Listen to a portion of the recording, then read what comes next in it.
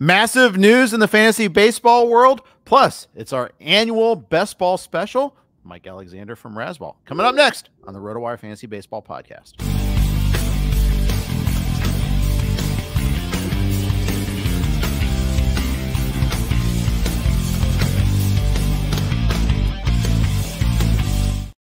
Hey everybody, welcome to RotoWire. Jeff Erickson here. I am with Mike Alexander from RazzSlam. You can follow Mike on Twitter at roto_Juan, W-A-N.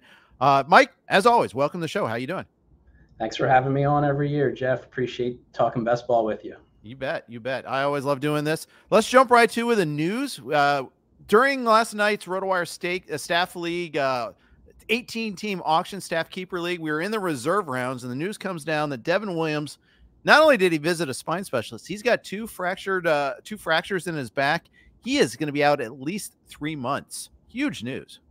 Yeah, not great for early drafters. He was obviously one of the top relievers taken, so you're scrambling for saves if you're able to, and if not, then you're probably just not going to compete in that category. Exactly. And you start off with and the thing is, at least there are saves that come into the league, including his replacements. Joel Payamps, Abner Uribe are not always drafted in leagues. There's many leagues, those early drafts, where he is undrafted, especially if you're in a 12-team format. 15-team format, draft champions leagues. Well, draft champions leagues, you're not picking them up anyhow because there are no pickups. It's a draft and hold. That's what we do. But in any other managed leagues, there's a good chance those two guys will be available. Do you have a preference between the two? Not really. The sound coming out of that organization is probably it's going to be a little bit of a committee. I think the soundbite I heard was that they're going to pass a fireman's hat around.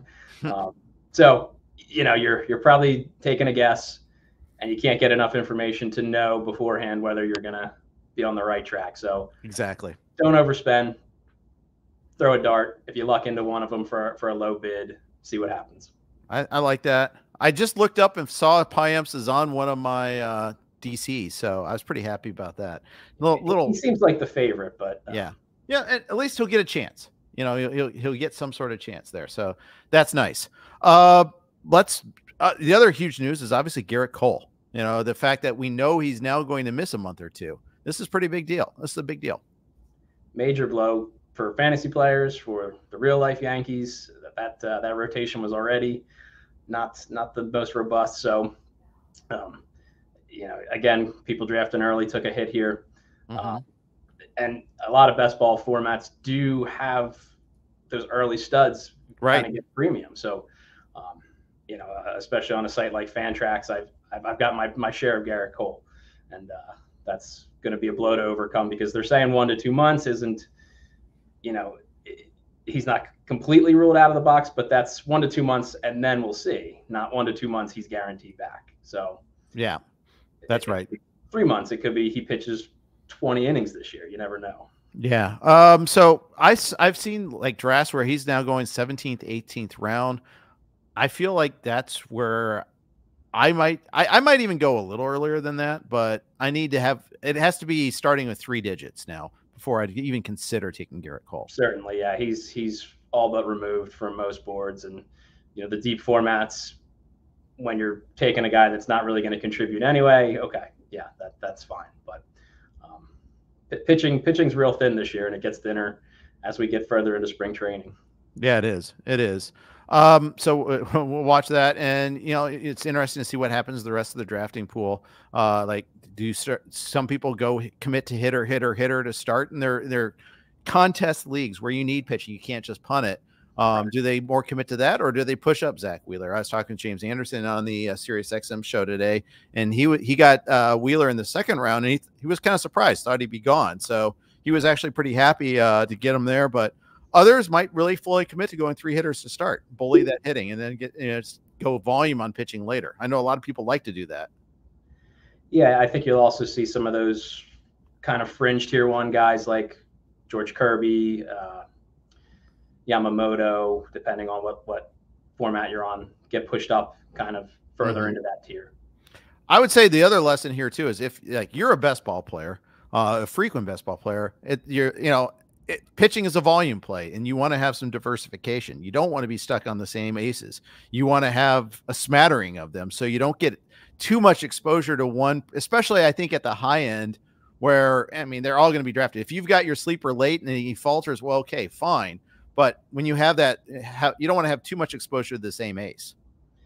Certainly. And sites like Underdog have some nice features built in where you can look at your exposure and see, okay, you know, I'm 30, 40% on this guy because he was at a price I was very happy about. Right. You know, it worked in a stack I get often, you know, like a lot of my, if I can get Acuña, I'm probably looking for some affordable Braves like Gerrit Cole.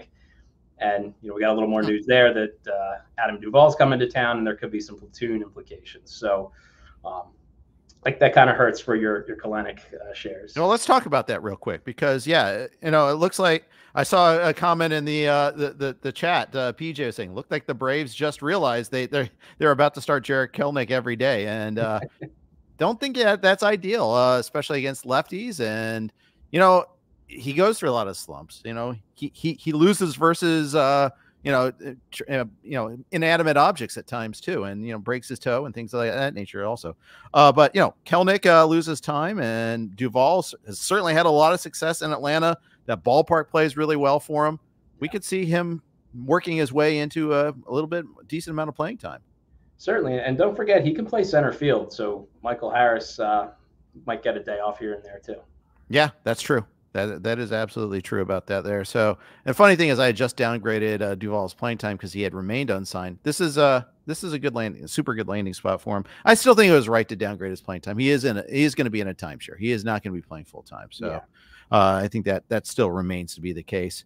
Eury Perez left yesterday's start after like 15 pitches, 14 pitches, something like that, with finger issues. He's been dealing with the recurrence of a broken nail on that. This is kind of disturbing because this is the type of time in spring where starting pitchers are trying to get their pitches in. They're trying to build that length. Yeah, 14 pitches. He was hoping to get in the 70s.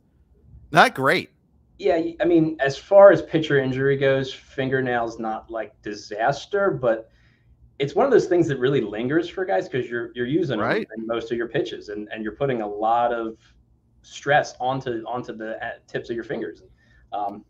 It just takes a while for a fingernail to grow back. They do different things trying to secure it, little tricks, but until you got a solid fingernail back, it's just a waiting game. Right. And that could lead to blisters, as we all know. The Rich Hill Super Blister existed, and it may change how you throw a certain breaking pitch or prevent you from throwing that pitch altogether. And if that takes away from your arsenal, that's no good. Now, I don't think it affects him too much for the season because he's probably not breaking 150 innings anyway. True. But not what you want to see for a young guy and somebody you were probably paying a premium for. I love how now like 170 is the new 200. What's the new 150? Like 120? 120, 130. That's like, okay, that's my solid SP3. Yeah, that's right. Ronald Acuña is going to start playing in spring training games. Good news there. That was a huge scare. You might get those. This is why you don't draft Ronald Acuña 1.1 tweets out there. No, you don't get that. Looks like he's good to go again. At least some positive news out there in this sea of bad news.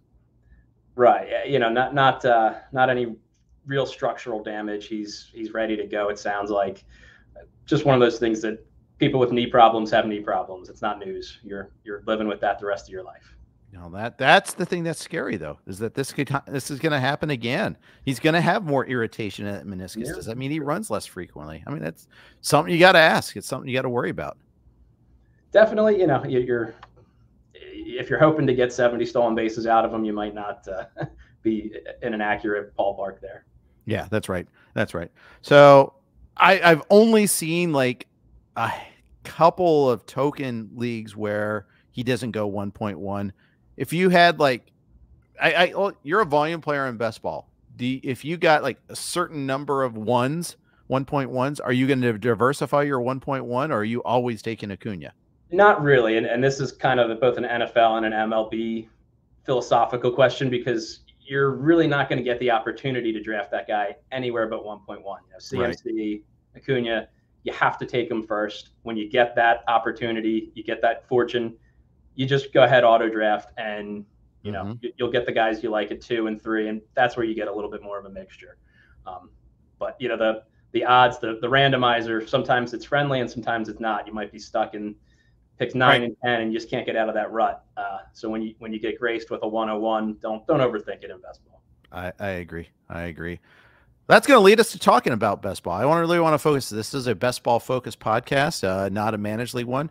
Before we do that, we're going to share a note with our good friends. Let's start off with Rival Fantasy.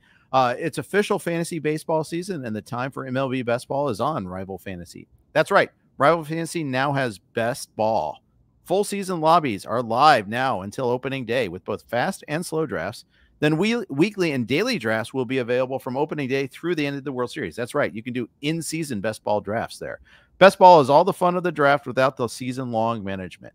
Enter a league, draft your squad, and the app does the rest. No need to set your lineup or make waiver moves. The highest scorers at the end of the regular season will be the winners. Invite your friends and start drafting for the 2024 fantasy baseball season today. Sign up at joinrival.com/RotoWire for a $200 deposit match and $25 in free entries. Welcome to the future of fantasy sports. Welcome to Rival Fantasy.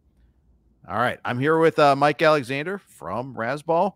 Every year, Mike and I talk about best ball leagues. For the uninitiated, Mike, let's talk about just the whole concept of best ball, why it's growing so much in our space. So the joy of it is that it's a set it, forget it system. You're going to draft a team and you don't have to look at it, hopefully, until you either win a little money or you don't. The system will select your best players for the week, start them in your roster, and you go from there. The overall contests are fairly popular, like on Underdog, NFBC with their they have both best ball as well as a cut line product. It's got a couple fabs. Right. You know, DraftKings has thrown their hat into the arena with you know, a big overall contest. So it has playoff weeks in the end, you know, towards the end of the season. But you know, it's really great for tuning up ADP, getting your feel for the player pool. You do have to be a little bit more aware in baseball than you do in football about the unique settings, because, you know, especially Underdog with the roster construction of just 3 outfielders and 3 infielders, outfielders get pushed way up. Yep, that's right. So you know, you're not going to get the round feel, but you'll get a feel for how the outfielders are going to go a little bit. So instead of like overall ADP, you need to know within position ADP sometimes. You know? Right, and you know, there's some kind of rogues in there because plate appearances can really matter on that scoring. So, you know, some guys projected for the leadoff spot, you know, might be a name you're not expecting to see around pick 100. But, you know, San Francisco's new leadoff man. Jung-Hoo Lee. Yeah, absolutely. Yeah, that's a good name. He's in the early 100s. So, you know, 106.9 right now on Underdog. That's not a spot you'd expect to see him if you were a classic roto player. Right. Well, hey, know your format. Super important there. And that's what we're going to try to do here. So let's talk Underdog first. You alluded to it there. 3 outfielders, only 4 infielders, right? Or 3 infielders, right? 3 and 3, which I wish it were 4 infielders. I feel like that would balance the problem, if you consider it a problem, of how fast outfielders go. You know, when you're looking at ADP, the top 10 players are all outfielders. Right. Freeman's your first guy at 11. That's not an outfielder. And, you know, if you don't have 3 or 4 outfielders by the time you get to round it 8 or 9, you're in trouble. You're looking at some names that you're not going to be very thrilled to draft. Yeah. And that is arresting. And it's one of those things you kind of have to get used to there. Like, oh yeah, Bobby Witt's not a top 3 player, like, well, not a top 5 player. What are we doing here? Yeah, that's got to be one of those things that kind of catches your eye right away. I actually wish it would be. I'm old. See, I'm old. I'm not even old school. I'm just old, Mike. But I want one from every position. We should have like a catcher. You should have a first baseman, a second baseman, a third baseman, and a shortstop. That's the way I feel like it should be. But I like that. That RT Sports platform is like that. Yeah. You know, you just get the positions, and it's a true lineup. Right. It feels like a nice balance. But, you know, the reason Underdog and DraftKings are using this format is they want it to be a quick and easy draft. Right. They want it to be accessible. It's points for that reason. It's outfield, infield split for that reason. They want you to be able to pop on your phone, when you're falling asleep at night, knock out a draft really quick. And the leagues fill in minutes, if not seconds. So, it's very, it's come a long way from 5-6 years ago when best ball was just starting to break into MLB. Right, right. It's been bigger in football, obviously, but it's really picking up in baseball. Annual tradition for us is on the myself, Scott Genstad, Vlad Sedler, and Tim Schuler. We drive to Vegas for the NFBC next week. On the drive, like not Scott because he's driving, but the rest of us hop on to Underdog and do a couple of drafts before we hit that Nevada border. And just have Scott hand your phone over and draft as many A's as you can for him. Yeah, there you go. Our A's. No longer our A's anymore. It's just the A's. Yeah. It might not even be that someday. But it's definitely not Scott's A's anymore.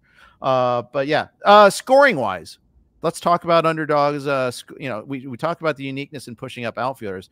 What do we need to know about the scoring format in Underdog? Yeah, so it's points. It's pretty trimmed down. Singles, doubles, triples, home runs are progressively more points. RBIs, runs, and stolen bases also score.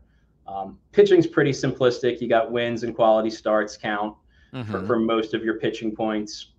Strikeouts and innings pitched are worth 1 point each. So you do want guys that are going to go deep into games. With pitching, it's all about 2 start weeks when it comes to best ball. Okay. A guy that can give you 2 starts, 10, 12 innings, 10, 12 strikeouts, maybe more, and get a win, quality start somewhere in there has so much of a higher potential than a guy with 1 start, even if it's a great start. So are closers thus discounted a little bit there because of that, or closers are not going to be drafted on Underdog DraftKings because saves aren't worth anything. Saves aren't worth anything. Oh, yeah, not on these platforms. On RT Sports, NFBC, you do get points for saves. So the closers do have some later value. So there's zero value in closers. Yeah, zero value. You won't be drafting relievers at all. You need 6 pitchers generally. You got a 20-man roster. 6, 7, 7 is the typical breakdown. You're not varying very far from that. You might go 7 pitchers and 6 infielders because you feel pretty strong. The infield pool is, because there's more infielders, you're going to draft pretty good infield. You might feel okay getting away with 6. There's a small argument to be made if you get the right pitching staff, you could go 5 pitchers. The real implications coming in at the end of the season when you're going into the playoffs. You need to advance. You're trying to win your individual league, that pod, and then you're going to advance into a pod with winners. You have fairly similar lineups. You really are just hoping for some good hitting and some 2-start pitching. It may not matter that you have Spencer Strider if you're facing people who got 3 pitchers with 2 starts. That's kind of the tough part with pitching and why it's not as early for the starting, the top aces. You're not going to get them in round 1 hardly ever. So you get a little bit of a discount on the early guys, and then it starts to go. Then now we need to start grabbing guys that are going to be the SP1s and SP2s in their rotation and get that 2-start shot as much as possible. So Uncle Ted, I don't know if you are familiar with our podcast. He always is very active in our podcast, and he's not short of opinions. He's got a good one here. He says go 10 starters and go 5 and 5 otherwise. Bats first and then just load arms. What do you say about that extreme strategy? The hitters you're going to be left with, it's going to be an uphill battle. But the thing about these, he wants to go load up the bats first, and then that can work too if you land with solid starters. That's hard to predict guys that are going to be reliable for the full year. Okay, especially right now. You get these guys. His arm hurts a little bit, but he'll be back soon. Okay, now we're in April. He still doesn't feel great. Now May is here, and all of a sudden we're considering surgery. Okay, but all right, Nick Lodolo, is he going to be great? Is he going to strike out 200 guys? Is he going to only pitch 60 innings? We don't know. So it's certainly, there's a wide open sandbox right now because the product hasn't been around that long. Right. We've got some data on it. Chris and Matthew, Dark Sheep and at Baseball, they do a lot of nice stuff with data on Underdog, and okay, they'll look at advance rates, and that's kind of what you want to base your strategy on. Am I going to advance into the playoffs? Am I going to advance each week? They'll look at positional breakdown. What was the advance rate for 6-7-7 or 7-6-7? But the thing about that is, nobody's trying 5-5 and 10, or I guess 10-5-5, 10 pitchers in the back end, or very few people are trying it. So you don't have a data set for that. Maybe that is the key to advancing, and you just have to put some volume behind it. So I think it's always important to know, like, what percentage of the prize pool is dedicated towards the overall versus your league too. And then are there strategies that work better for your league than they do for the overall? Because we do that in the NFBC all the time. Do we do that here in best ball too? Yeah, you're not trying to win your league and not advance in the playoffs. You might break even. But is there even a strategy that lends itself to one versus the other? Is the other question though. What strategy versus which? Well, the parallel to the NFBC is, okay, you can punt saves, you can do that and win your league, but you have no chance of the overall. But in a points contest, in a best ball contest, is there even such a thing? I mean, I guess it's like all strategies kind of play out the same, you would think, for the overall versus the individual league. Right.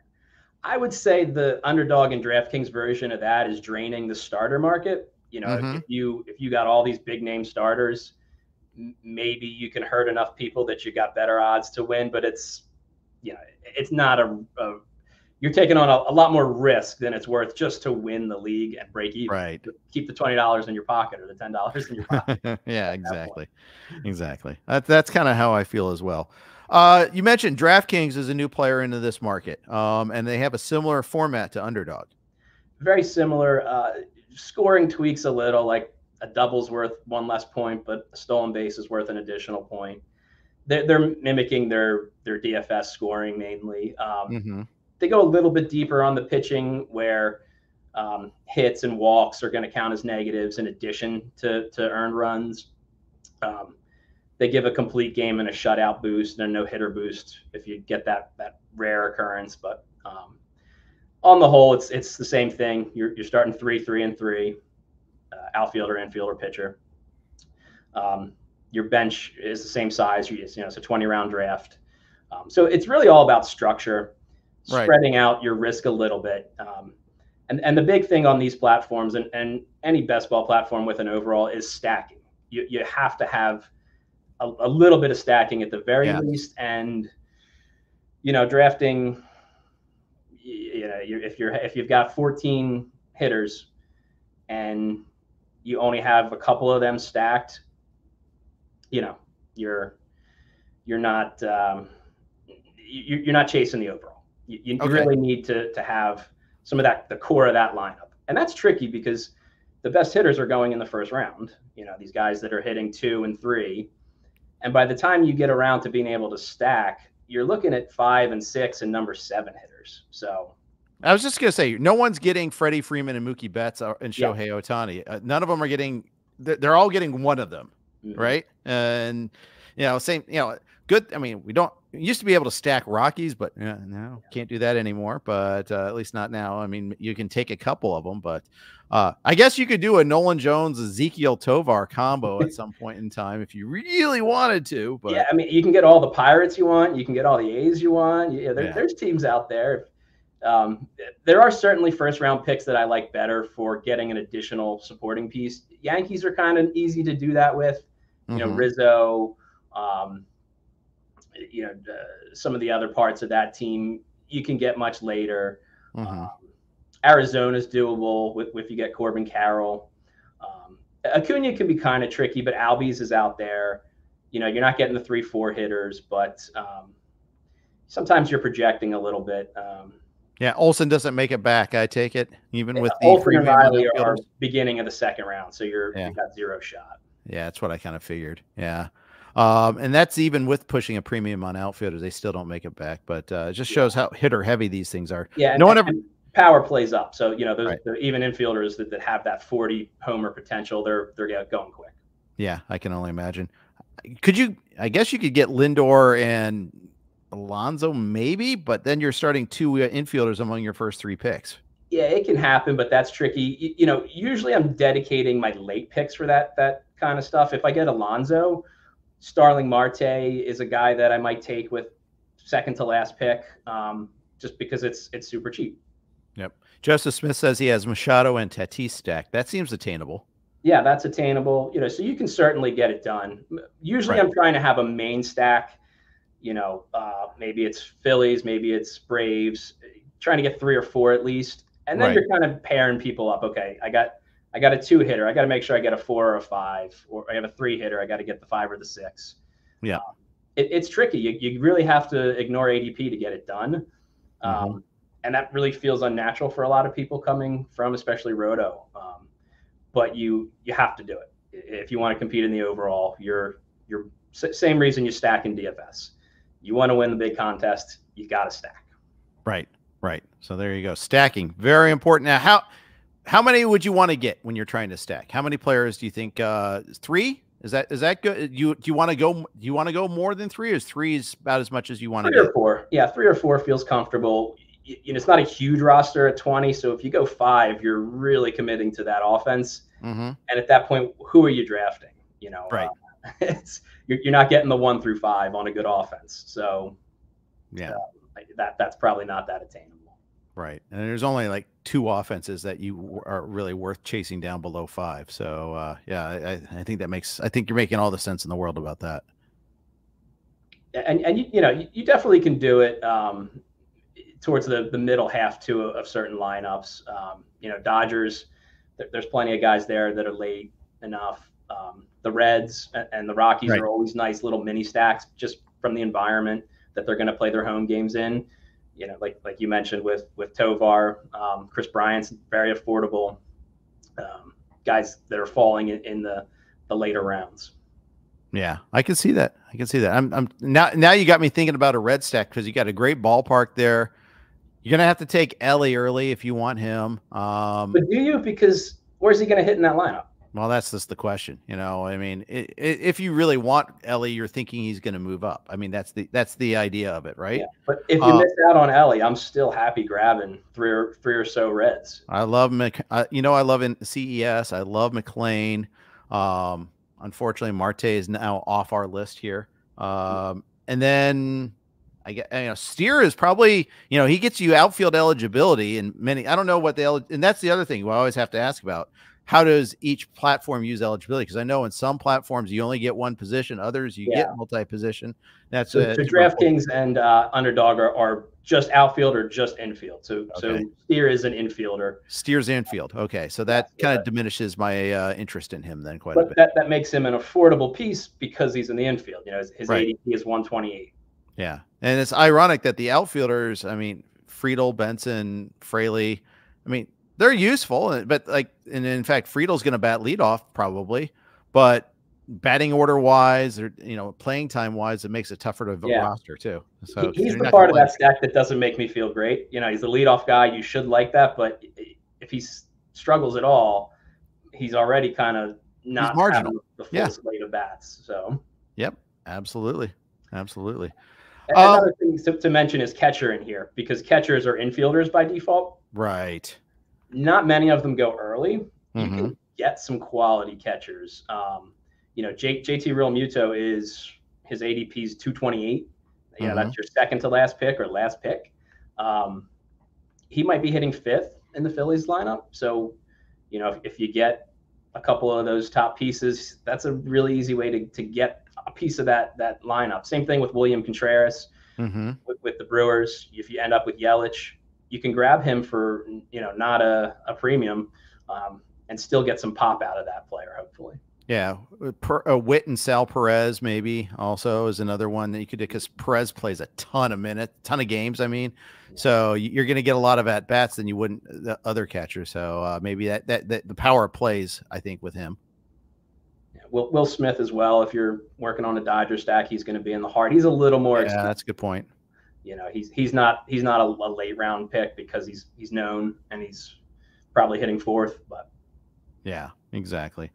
We'll move on to other platforms, but first, and in fact, we'll move on to one that does offer a platform. That's Fantrax. Fantrax is the most customizable fantasy platform in the industry, offering the greatest fantasy experience for your dynasty, keeper, redraft, and best ball leagues.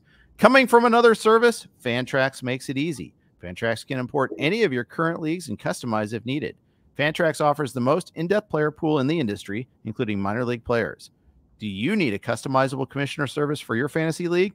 Fantrax offers more customization than any other platform.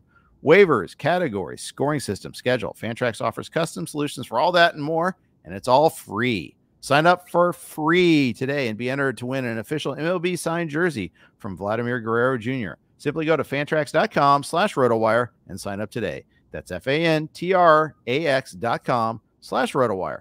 Fantrax, the home of fantasy sports. They're also the home of best ball leagues, and we are talking best ball. It's our best ball special today. I'm Jeff Erickson here with Mike Alexander from RazzSlam. Let's talk Fantrax leagues here. Yeah, Fantrax was one of the first folks to introduce low price point MLB best balls with their Trax 10 product. They go all the way up to $25 leagues, $100 leagues if you're looking to have a little bit more stake in the game. But when you want to volume some leagues, it's a really reliable product. Leagues build pretty quickly, mostly in a day, and then they draft the following day. They start for the slow drafts. They do have live drafts as well if you want to get that on your calendar, but it's usually pretty far out. So I'm just starting as one slow draft ends, I'm starting the next one. Right. They do have the classic roster for each position: catcher, first base, second base, shortstop, third base, and then 5 outfielders, which you're used to seeing, with 3 utility spots. Okay. So you get that's a full lineup then. Yeah, it's a lot of players, and you start looking in July and August at your teams to get a little bit of a sense how you did, and you're scraping the barrel for starters. Yeah. How many rounds do these go usually? It's a 40-round draft. Okay. So yeah, big difference. It's also not that deep of a draft for as many players as you're using.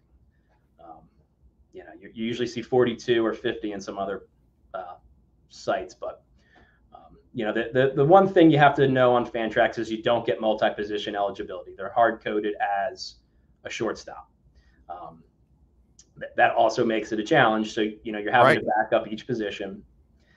At least one guy, first base and third base, you're getting a lot of points because they have the power profile. So you want 3. You probably want 9 outfielders.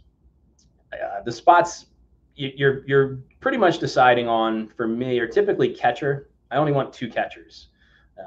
I don't want a third catcher because the points they're going to give you, you're not really getting much. You only start 1, right? Yeah, you start 1. Okay. So if you have you want to get a pretty good one and then a solid backup, and then forget the position.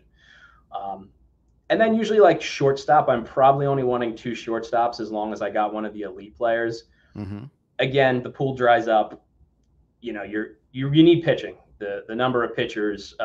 You've got 9 pitchers.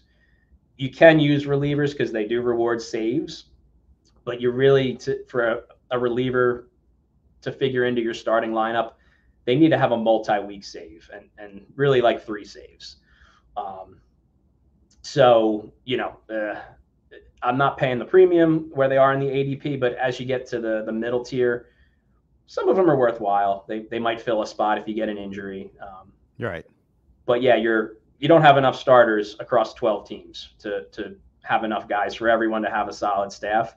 So you got to stay after pitching early and often to make sure that you don't get left out in the cold. That was my recollection, that whenever I played a Fantrax best ball, it's like I could never get enough starters. There weren't enough good ones out there. Yeah, and being able to utilize the best ball scoring and lineup setting, I'm okay not having elite hitting. I'd much rather have some elite pitching. So certain spots like first base and shortstop, you don't probably want to skimp out on, but like second base, I really don't prioritize. I can get 3 guys that hopefully are going to be enough of a hit to Frankenstein a starter for me there. Yeah. And that's just the point is any of these deeper drafts, you're always going to have some sort of weakness. So it's, what are you most comfortable waiting on? What are you, and it might be, what do you waiting, most comfortable finding a good guy late, or maybe you're just like, okay, well, none of them are all that great, so I don't mind as much or something like that. There's a couple ways you can approach that there. Yeah, you definitely need to work to have balance in any of the best ball products, even the real simple ones like Underdog and DraftKings. You don't want to end up with 5 outfielders, 1 pitcher, 1 infielder. You're going to be playing from behind in those other 2 spots in the draft. Right. It's going to be a hard time for you. Yeah. I think so I think when you play Fantrax too, it's probably important to know, like, those multi-position guys, which position they're listed at, knowing that a little bit ahead of time there, because that can matter. Like Spencer Steer, like, oh, he's a 3-position player. No, he's only one of them. What's that? It really devalues, who am I thinking of? Oh God, on the Angels, he has the 4-position eligibility, Renhefo.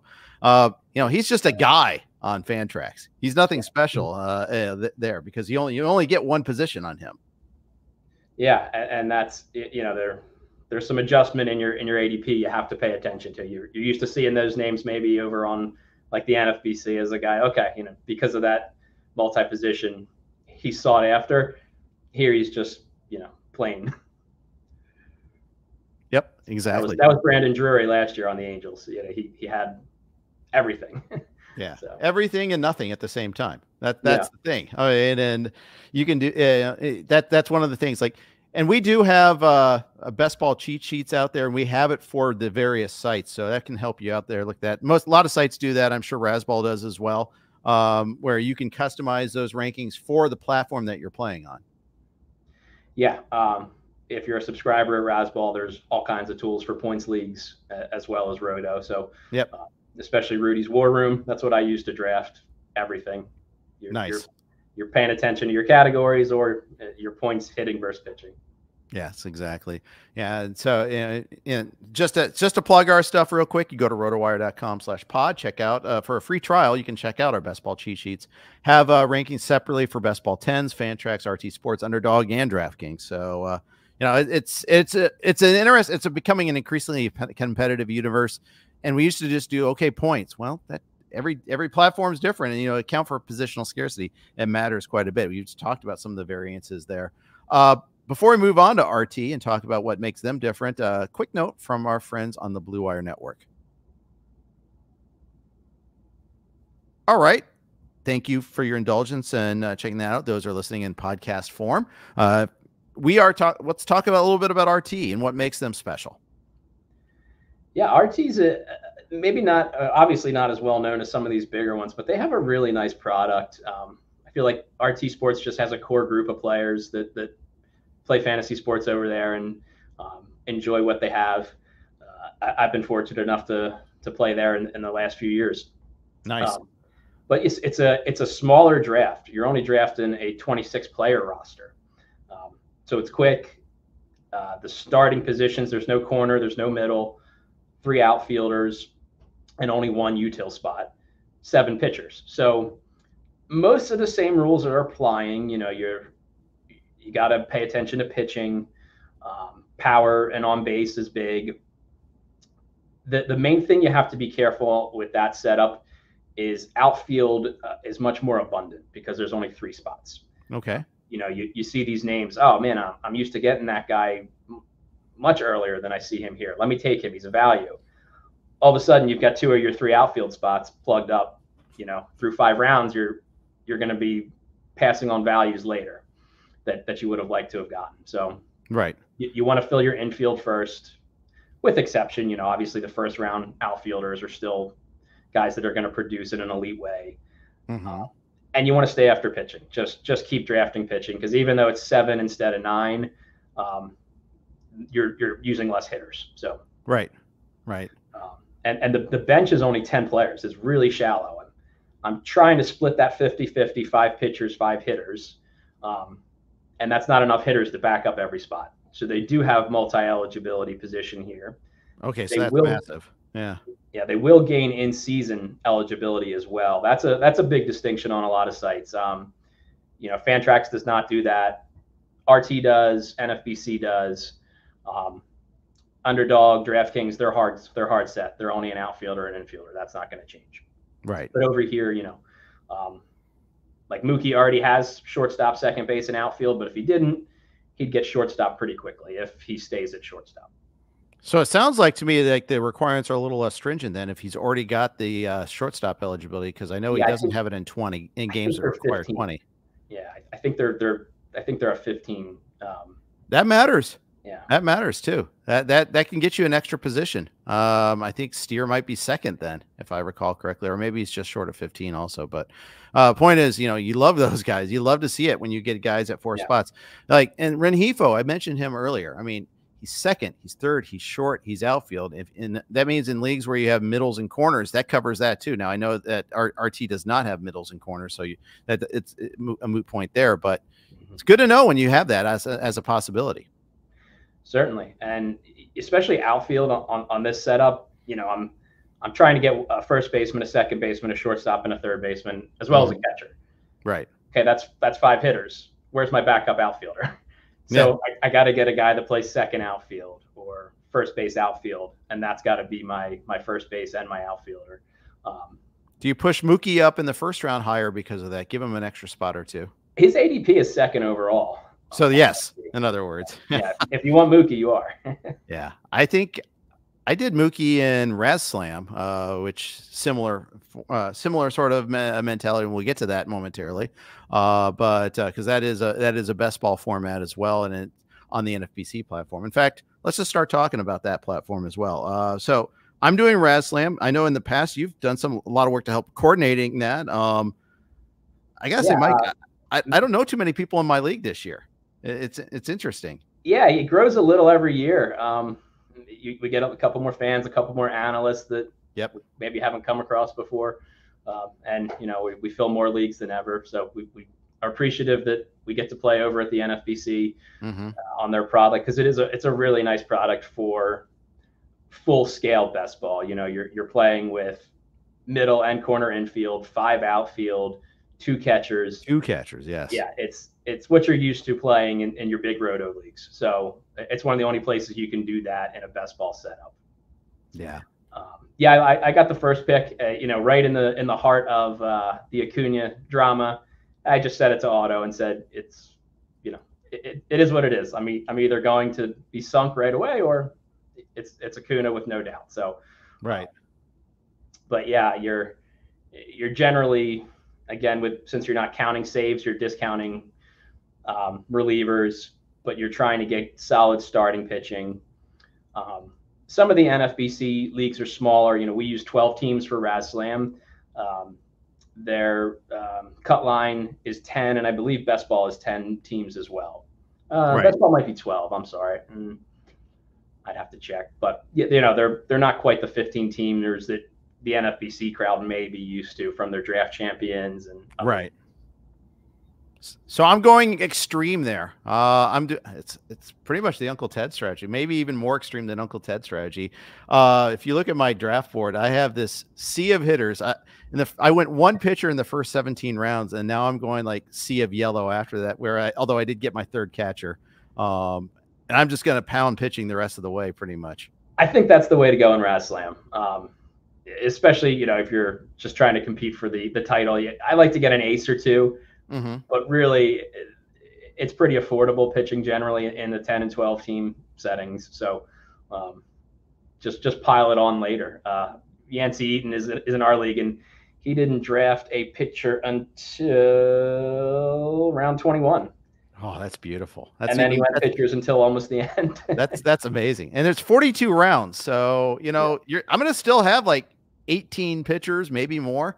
Maybe I'll have 20 pitchers, but I took 1, Grayson Rodriguez in the 6th. I just wanted to have a Grayson Rodriguez share, actually, to be honest there. But I satisfied some of my Wyatt Langford FOMO there, got Jackson Churio in there too, had a little bit of fun with that. But for the most part, I was looking, I did prioritize multi-position players. I did prioritize getting some, like I got Mookie at 1.3, but like I wanted to have those, I wanted to get that 3rd catcher early-ish enough, and then I'm just going to forget it. I'm not going to get any more. I'm just going to get a ton of pitching. It's mostly starters. I do have Munoz in there. But I'm going to try to just bully the pitching. I'm just going to bully the hitting and just volume the pitching. Yeah, and that is certainly a strategy that has played out to win. So, Yeah. I think prioritizing pitching there can be a mistake, and it can be easy because you might get a shot at pocket aces because people are passing on them, and all of a sudden you realize, wait, there's still pitchers in the third and fourth that I'm happy with, and the fifth and sixth I'm happy with. Right. That's right. Strider went 2.2, so nobody took Strider in the first round even in this one there. Yeah. So the kind of league was kind of on it a little bit there. But anyways, we're only in the 25th round. It's going to be a while before we're done. We're a pokey league. Jeff, can I never be in any of your industry leagues? Because you're always I've been trying. Like we're in the last round of yogurt right now. And that's actually accelerated in the last day at least to try to finish the drill, but it is tough. I've had some faster TGFBI and RazzSlam leagues in the past, but I got the double pokey special this year. I can't handle crawling slow drafts. I can't either. I'm not wired for it there. So what I do is I load up the queue and I set it on auto for 1 or 2 rounds and then check back like 8 hours later, and that seems to satisfy that. Especially when you're trying to have a cohesive stack, things like that. Every time you log into the league, you kind of have to refresh yourself. Okay, who do I have here? Mm-hmm. If you have a multitude of slow drafts going like me, you might have to refresh yourself. Okay, this is the Fantrax league I'm in. Here's my stack. Here's the Underdog slow draft I'm in. Here's my stacks. So when does best ball season start for you? I'm a little later than most folks. I don't like to jump in. People are jumping in as early as like Thanksgiving these days. I like to wait till the new year, get a little bit more information, get a little bit more of the signings out of the way. Mm-hmm. I might dabble here and there before that, but I really don't kick off until the new year starts. Okay. And this year I got sidelined with bronchitis for a couple weeks. So it just was kind of a zombie and let everything stop, and then had to restart where I was on different platforms. But I'm actually enjoying playing a little bit of a higher volume this late in the season because we have so much information. Yeah. Rotation's a little better. Injuries much better. Yeah. The problem, and I got a tweet question the other day, with all these injuries happening this week, why would you ever draft early? It's because you could get Wyatt Langford at pick 150 instead of pick 90. Now, things like that. In the 80s, it's. But for every person you get, that was that value. Somebody in your league also might have had that value as well. So there's trade-offs and everything there. Let's face it, I just enjoy the draft process unless it crawls. It really gets you set up for your important drafts, whether that's your home league or a big money league. Yep. It gets you tuned up for wherever you want to draft people. Yeah. I mean, I'll cop though. I mean, I did an early DC where I was one of the slower ones because it was still during football season. I was distracted a lot there, and there's that also. So you got to know your own availability is another thing there. Is there do you start one platform sooner than another? I usually start out on Fantrax. It's a simplistic one. Okay. There's no overall contest. You're just going to win your league. I play a lot of the. It's not a true 50-50 because 6th place takes $10 home in a $10 league, so you're breaking even, but you're doubling up 1st through 5th. I just like to have a lot of volume there for $10. It's not a big price point. You can just go league after league. I'm realistic about how good I am, and I'm good at finishing 4th. All right, well that's all you need. I'll play in a top 5 league. I can finish 4th because I've got solid skill on the format and roster construction, and it's pretty easy for me to, barring major injury issues, get that top 5 finish.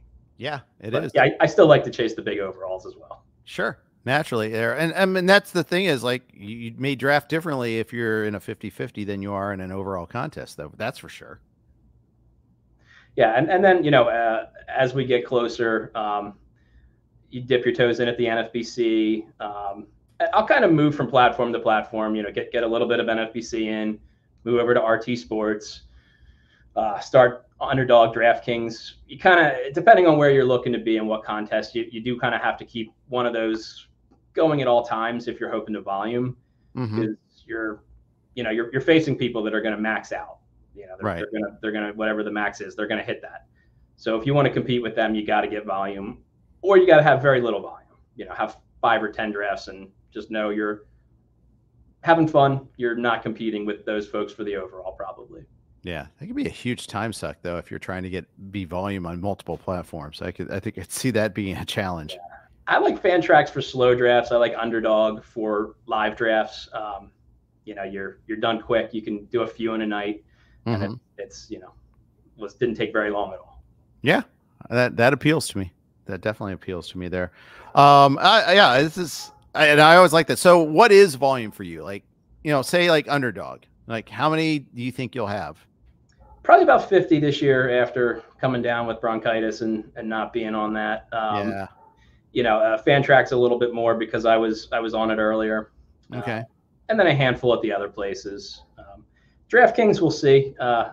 You know, their $4 product is still available on Underdog right now. You're just getting in the $10 league, so you got to make a price point decision there. They usually have a $5, but it's filled because that's what happens on Underdog. They fill contests. Then they sometimes open up another one. You got to be aware of that. I know that it certainly happened in football where they had like 6 puppies. Yeah, you know, it's mitten, like, and the mitten and the little mitten and the snowy mitten and the exactly. You know, so be aware of that. That's why we love Underdog. You know they're gonna have a place to play.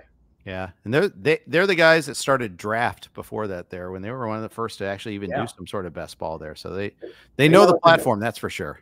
When it comes to being plugged into how people play, I think they're one of the best. Yeah, absolutely. They know their stuff. I was listening to their founder on a panel at the FSGA conference and impressed. Both him and the Prize Picks guy both really seem like they know what they're doing there. So it was kind of cool to hear them and do all that. So yeah, I'm excited to do this now. You got me excited, Mike. I haven't done a whole lot of best ball this year. Now I'm not going to be a volume player, but at least I'll dip my toe in a little bit. It's never too late. You know, everybody says best ball is an early season thing to do. Jump in right now. There's plenty of people who are just dusting off their rankings and getting ready for their home league, and it'll keep expanding all the way to the season start. Absolutely. So that's going to wrap up today's best ball special. Mike, what do you got going on? Do you have anything you can point people to? Yeah, over at RazzSlam, I have the Knights of the Round Table. I have a couple guests each week, and we talk an ADP chunk, some of the interesting parts and strategy in that range. So you can see me there. RazzSlam just wrapped, so if you wanted to be in RazzSlam, you're too late, but there's always next year. We do open it up to fans if you're interested. Watch out for that on Twitter between like myself or Gray's account at Razzball and that kind of thing. Yep, and someday my draft will wrap. Not today. Something 4-hour clock, but yeah, that's something. We need the chess clock. Yeah, we do. The chess clock would be awesome there. So yeah, someday I'm sitting at around 25. Hi guys. Yeah. But that's okay. We'll wrap that puppy up at some point here soon hopefully before our domestic opening day. Yeah. Korea might be in jeopardy. Yeah, you're not looking great for Korea. No, it's not looking great at all. Question actually from the chat real quick before we sign off. Kevin asked, in a points league, who should get taken after Mookie Soto Freeman? Do you have a strong preference? Just I'm not sure which platform he's asking, but you know, obviously those guys tally higher in a points league than when you don't necessarily need stolen bases. Who do you like next after that? Yeah, it really depends on the platform. I'm going to assume it's not Underdog or anything because you're including Freeman there. Right. You know, it's a little early, but I'm really into Harper this year. I am too. I think he's going to really provide value.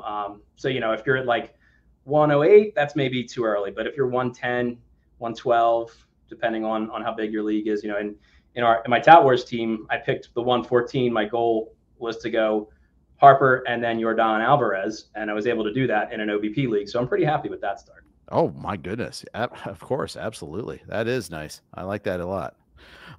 Kevin, thanks for the question there. That's going to wrap up today's podcast. Big thanks to everybody for chiming in the forum. And of course, those who listen online in their podcasts. Appreciate that. Appreciate you, Mike, and appreciate Fantrax and Rival Fantasy as well for chiming in with us here and sponsoring us.